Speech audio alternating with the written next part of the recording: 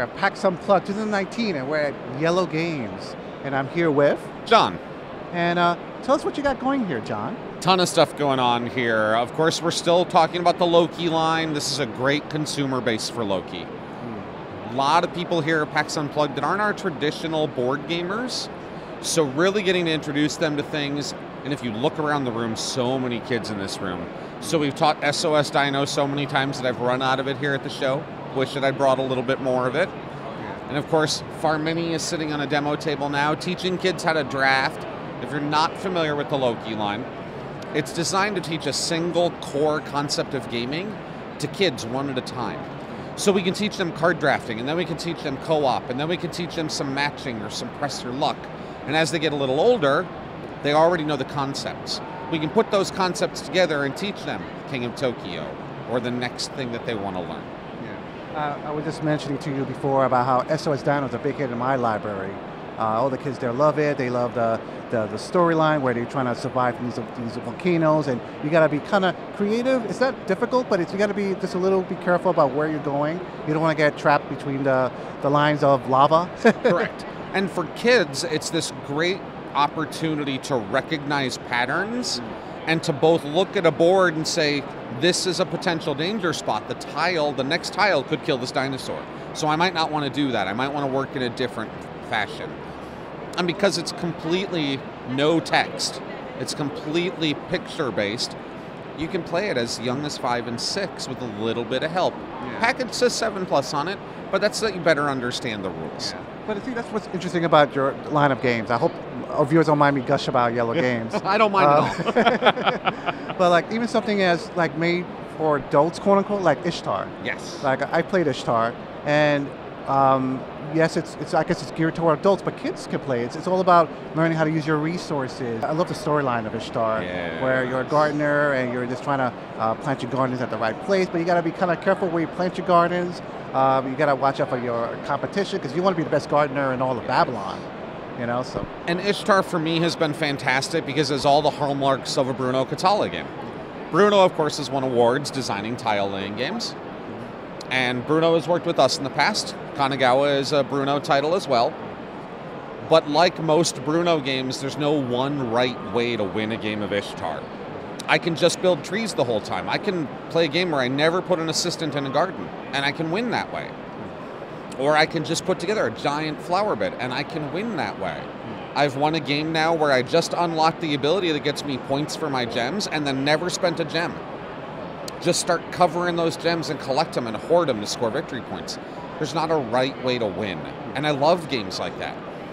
It's just this endless puzzle. So when you take a great game designer like Bruno and you add IELLO, where people always think of art, they always think of table presence, you get something that's just so much fun to play. So let's talk about the future a little bit. Let's. Or the apocalypse, maybe? I don't know what we're talking about, actually. So, King of Tokyo Dark, is that the official name for it? King of Tokyo Dark Edition is what we're calling this. Very noir, 1920s, old detective feeling in its artwork. Claymation King Kong type of thing? Yeah. Okay. Still in Tokyo, not the game you've always been playing though. This is not a reskin of King of Tokyo in new artwork. This is a brand new game. Okay. We announced it at Essen, and we're slowly rolling things out a piece at a time to everybody. So I can't even tell you everything about this yet. Okay. I can tell you the Gigazor and the King are back, because you have to have them to play King of Tokyo.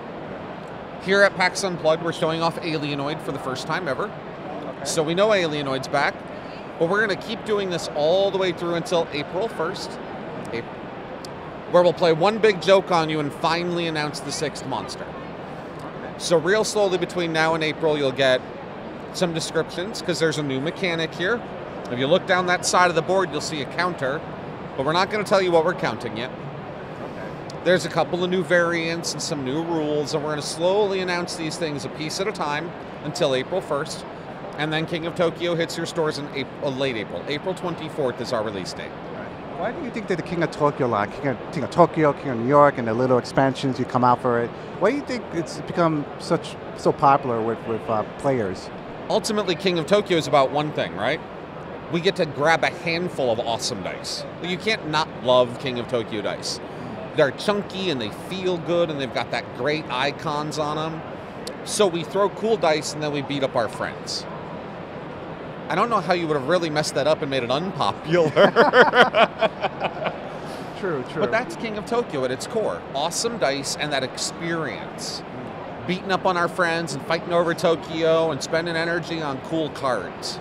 We still get to do that here. Okay. But there's a little layer on top. There's some things that you'll see where in old King of Tokyo, you'd have looked at a dice roll and gone, ooh, I don't want it. You might want that die roll now. Things are a little different in Tokyo. Okay.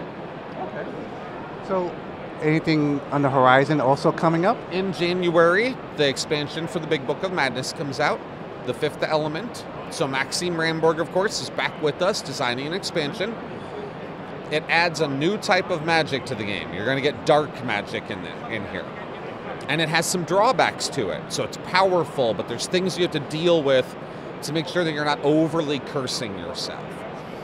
So it adds another level of challenge, and it changes the core mechanics of the game. It's not just new stuff for the game, you know. You're going to change that core mechanic just enough that it's a new challenge that you're all working together on. All right, excellent. Well, I'm looking forward to all your stuff. You know, I am too. Again, a great collection of games. Where can people check out more of your work or more of your games? Of course, you can get everything at IELLOUSA.com, but really go visit your local stores.